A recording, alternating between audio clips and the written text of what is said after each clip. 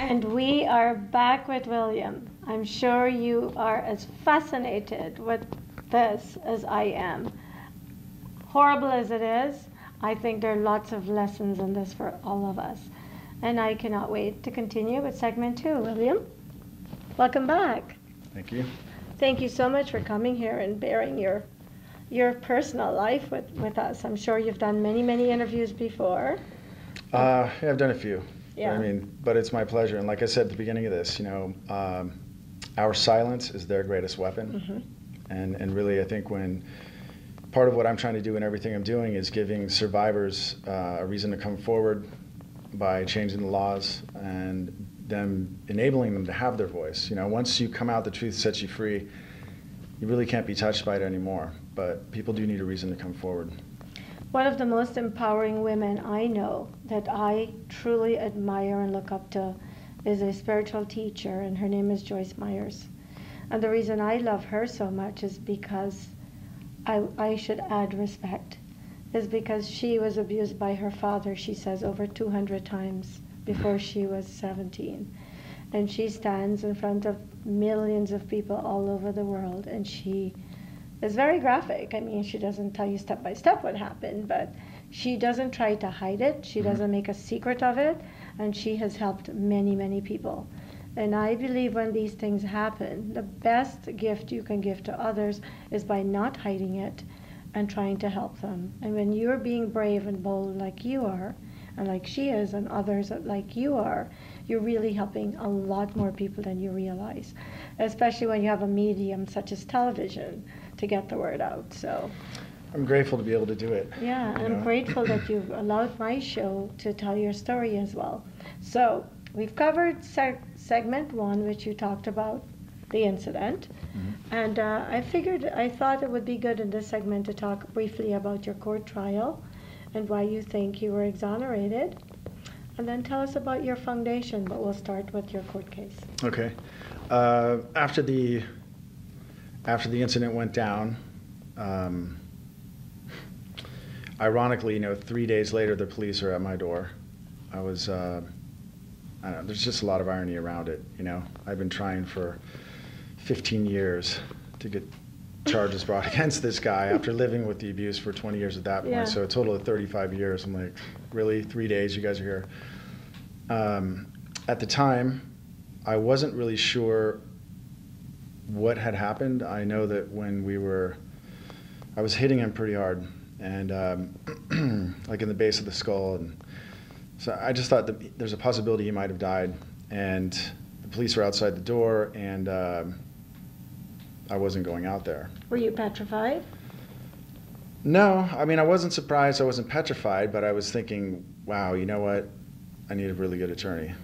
And so I called up Mark Garagos of Garagos and Garagos, yeah. And he's a big-time attorney, representing a lot of people. And fortunately, the receptionist, like they have typically like someone calls a receptionist, and then if they think you might be a case they want, they kind of put you through the junior staff and whatever. But I just said, the police are at my door. I think I may have possibly killed this priest who molested me, and I need help. And she forced the call through to Pat Harris, who worked in that office, who I spoke with. He looked on the internet for 2 minutes and just said, okay, we're going to help you out. And I'm getting chills while you're saying that. I don't know why. Yeah, they were staking me out, so I had to sort of sneak out of my house. And they flew me down to LA. And the best thing that ever could have happened to me was working with these guys. I mean, but you mean the attorney? The attorneys. Yeah. I mean, Pat Harris and Mark Garagos, and then Paul Monis was brought in a little bit later because he's sort of a specialist who deals with people who have attacked their abusers, or killed their abusers or whatnot. But I had a great legal team, and I'm sure that the DA's office in San Jose was like, really. And one interesting thing also was we negotiated a surrender once I got the attorney. And they didn't do anything for 6 months. I think they were just hoping it would just go away. But I know that in this litigious society that we're in, we could force the issue, which I did. I told the attorneys, I'm like, I don't want this to go away. I want to make sure that they arrest me and we go to trial and do this. Why didn't you want it to go away? Because I wanted to say what needed to be said. And I said, so I know we can force their hand because you know, they don't want to be sued if I go and do something else or whatnot. And so we were able to do that. And once we were also looking at possibly doing another civil suit. And once they got wind of that, 2 days after that, they called me in and I surrendered. I was in jail for half a day and they got me out. And then I met with my attorneys and I told them right from the very beginning, I'm like, I do not want a plea deal. There's nothing I'm going to settle here. I'm absolutely going to go on stand. I'll take responsibility for what I've done, unlike Father Jerry in the Catholic Church.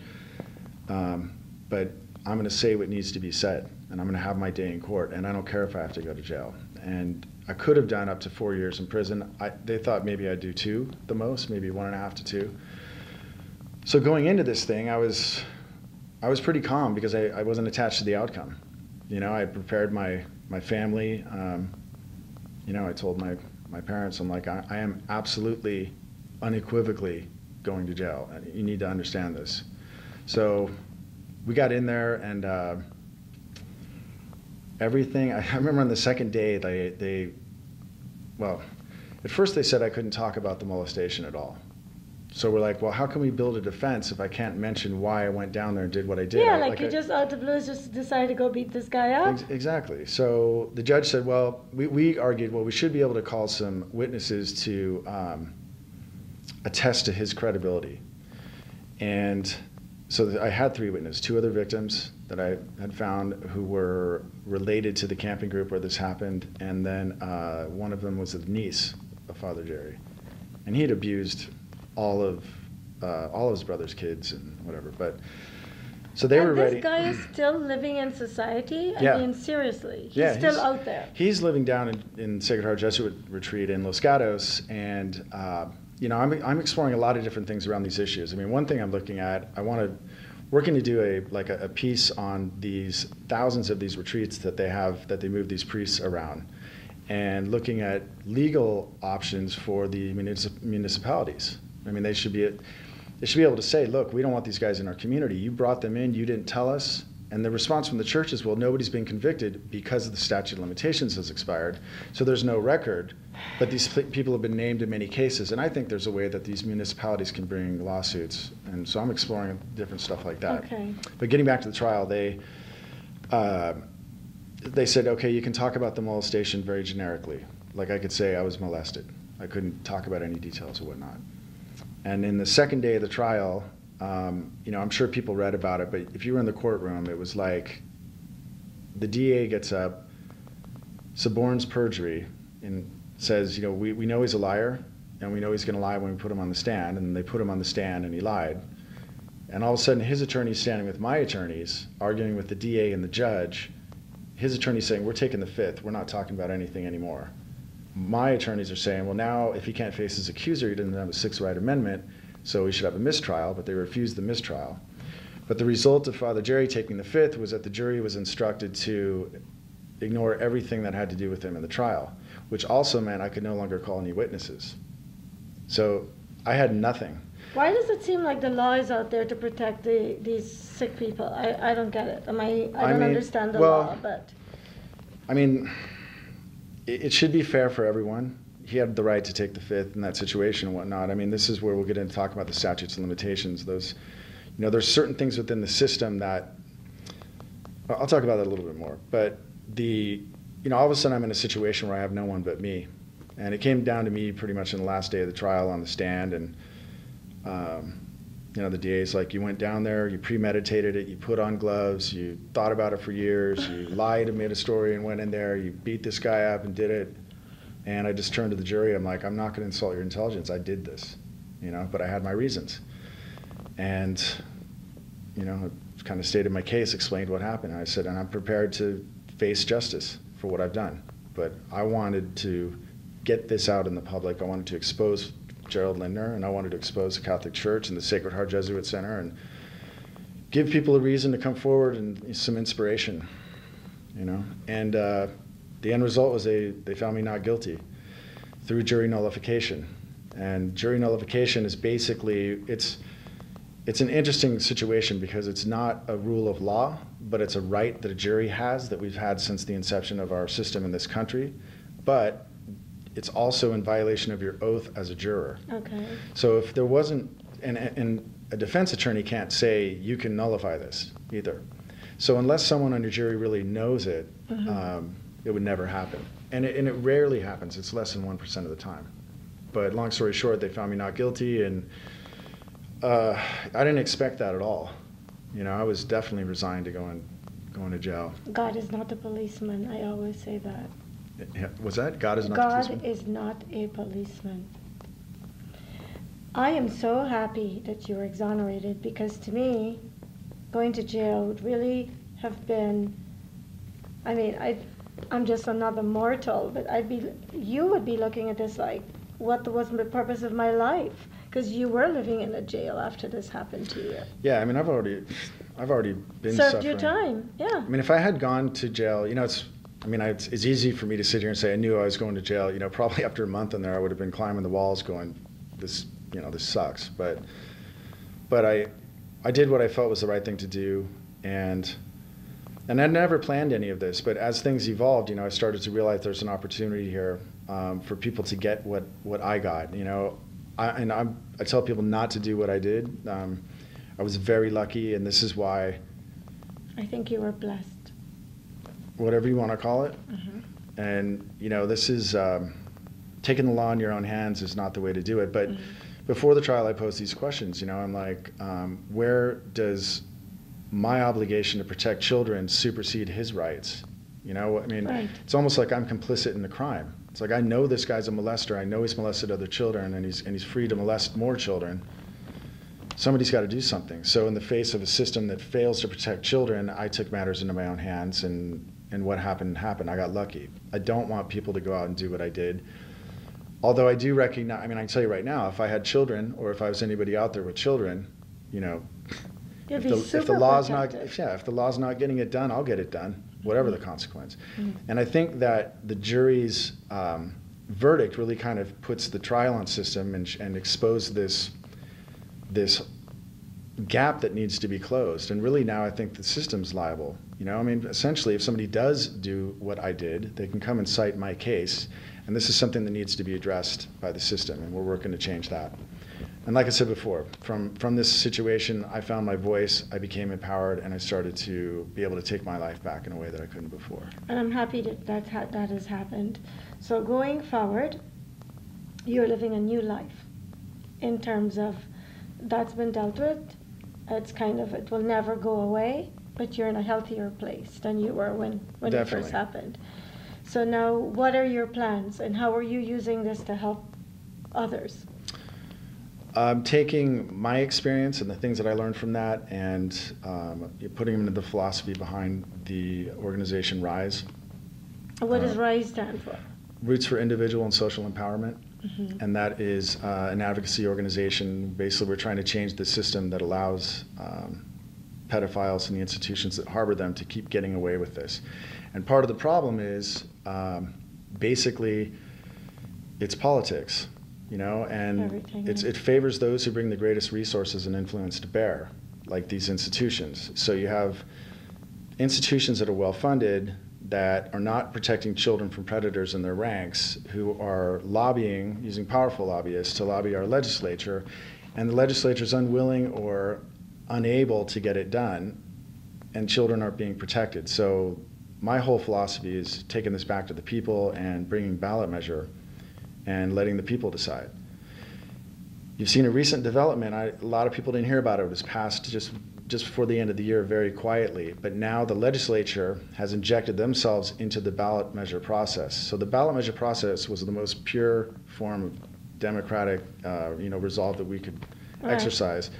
Now they're injecting themselves into the process. They're doing it because you're seeing a trend where people are starting to say, you know what, we have a lame duck Congress, people aren't getting it done in politics, we're going to get it done ourselves.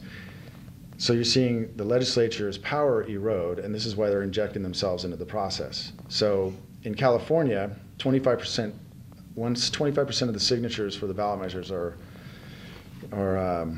collected or whatnot, they come in and there's a panel of legislators, and there's a panel of lay people from the public who get to chime in. The thing about it is it gives my opposition constructive notice months before I can even get out and start raising funds. Mm-hmm. So they can mount a campaign against me, and so it's. But why would anybody want to mount a campaign against something that would protect children? Every single organization that engages our children will be against this. So every public and private institution that's educational. It's to protect them. Because they have children and they don't have measures in place to protect children. They don't have programs. They have a history and a culture of abuse. They know they have problems. They know there's going to be a huge expense for them, and they're afraid. And the insurance companies, to put it in perspective, I mean, these insurance companies for the church have paid billions. I've heard. The premiums make them more money than the payouts. That's why they stay in the business. There's always going to be a market. They're always going to serve it. By bringing this ballot measure and having no retroactive consequence, it's basically clearing the past and putting measures in place now and in the future, because children are at risk today. So those who've come before, if you're outside of the statutes of limitations, you're out of luck. If you're within the current statutes of limitations, your case would remain in that. If you're injured after the new law, there will be no statute of limitations. I'm doing it this way because I want the greatest chance for success, and I want to eliminate the opposition's arguments. So it will cost taxpayers nothing. It will not overcrowd prisons. It will not be an overdue burden on the system. It will not be a field day for the attorneys.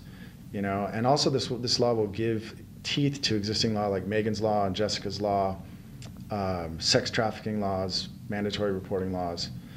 And the law will protect children now and in the future, like prepubescent children from pedophiles, and then teenage children under 18, or all children under 18, from child pornography and sex trafficking. So how can my viewers help this? Anybody watching this, how can they help this foundation? Well, right now where we are with the process of the ballot measure, it's something that I don't bring, that I have to bring personally. My organization RISE cannot bring it, that's the law.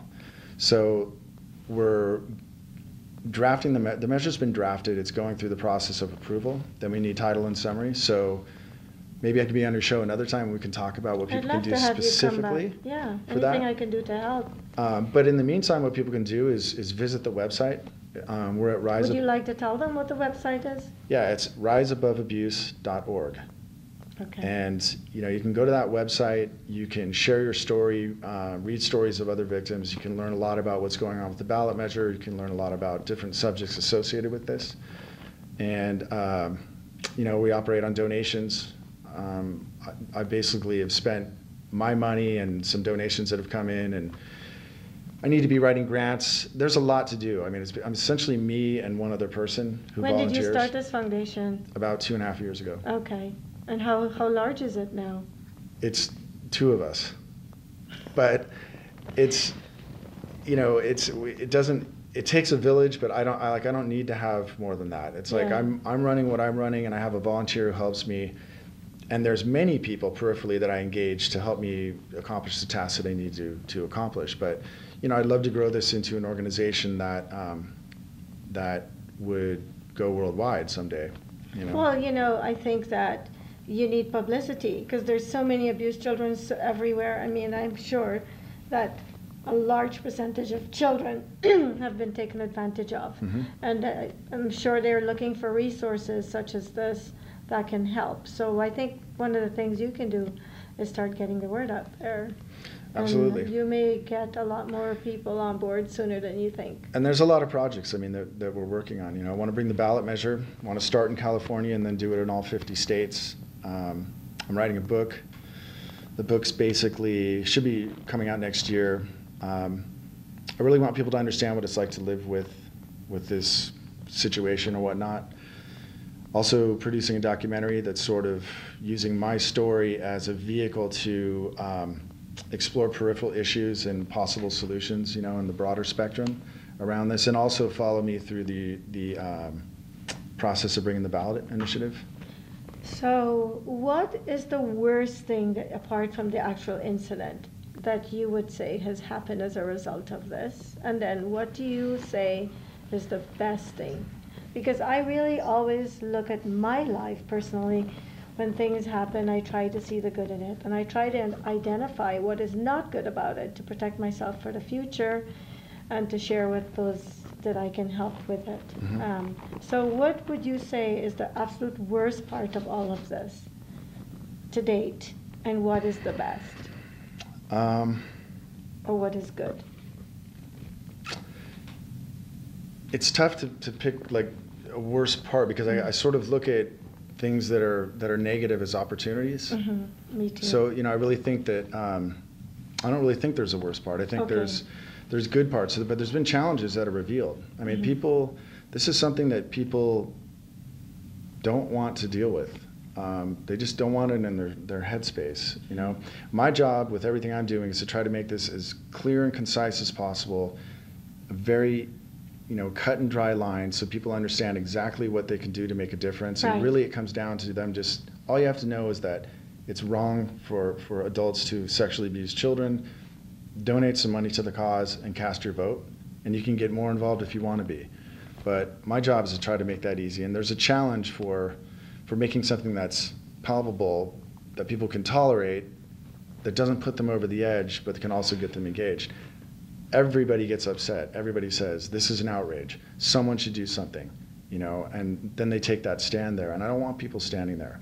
This is a reality. Let's just not get emotional about it. I mean, the motto of my organization, is common sense, good business. This isn't about vengeance. It's not even about justice. This is about getting it done, fixing this problem, and moving forward.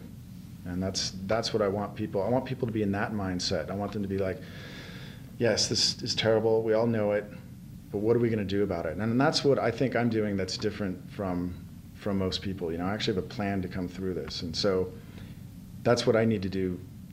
I need to back up what I'm telling. When I'm trying to get people to engage the issue and think about it, I need to back it up with a plan through it so that they feel like there's going to be resolution. Can you imagine the horrible prison people, pedophiles, must live in?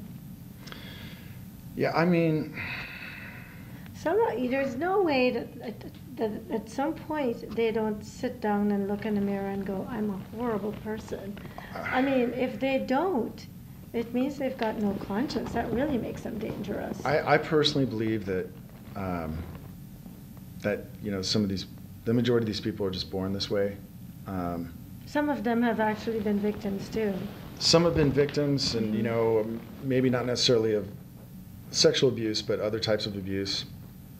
I think most people are not happy this way, pedophiles. And I think if you're born that way, they would be the same thing as being born gay and being told that you can't express yourself. I can have some empathy there, but the reality is this society doesn't tolerate adults having sex with children. And I think I mentioned before, I do believe there's a spectrum. I think that possibly some of these people can be managed, with something like AA for alcoholics, something for pedophiles, and that's something else that we've been exploring. But they have to want to. They have to want. Some of them, because they can get away with it. They enjoy that lifestyle because for them it's empowering. It's a form of power. Yeah, I think a program like that has to, involve voluntary participation. I think anonymity has to be respected. Anonymity has to be respected for these people to get them involved. But I do think the program would involve them going to the police and saying, look, this is who I am. And I think declaring that and taking responsibility for it is a way that some of these people could manage it. Well, we're down to our last 5 minutes. What haven't we covered that you want people to know about? I think just in general, I'd like people to understand that, this is an issue that's always going to be with us.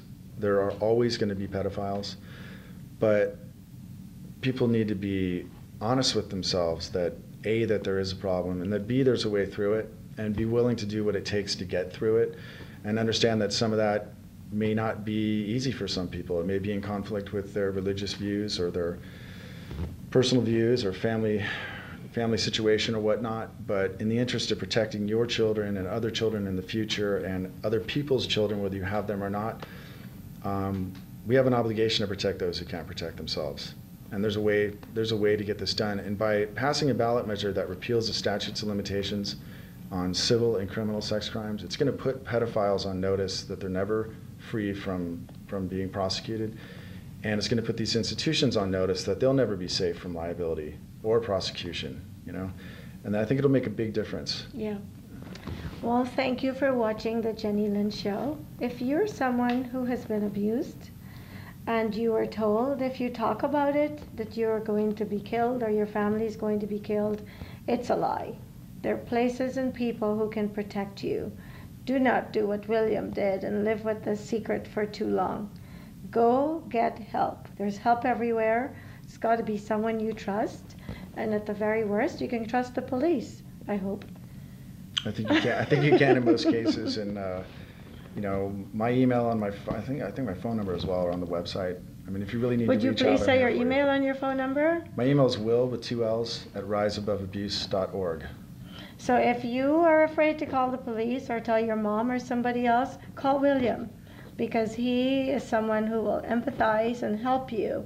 And nobody should allow anybody to dictate the outcome of your life. So if anyone has taken advantage of you, seek help and get yourself taken care of before it's too late.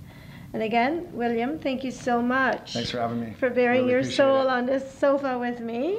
It's my pleasure. And sharing your story. And I would love to help your organization in any way that I can. If it's just through this medium, please feel free to reach out. And thank you for watching the Jennylyn Show. I'm very happy to be back. Thank you. You got a minute and a half left. Keep talking. So anyway, I'm a minute very. and a half left of talking. Are you happy? Yeah. Did this go good. the way you wanted it to? Yeah, it did. Good. Mm-hmm. So hopefully we will put this on our. Do we have a few more? Can I say just one more thing? Yeah. There are over 40 million survivors of this in the United States. And what I'm trying to do is give people a reason to come forward. And when you do come forward, the truth will set you free. And there's truly an army of us that can transform this issue and transform other social issues as well. So don't be afraid to come forward. Just come and let it be. Don't live in the prison of abuse. Thank you.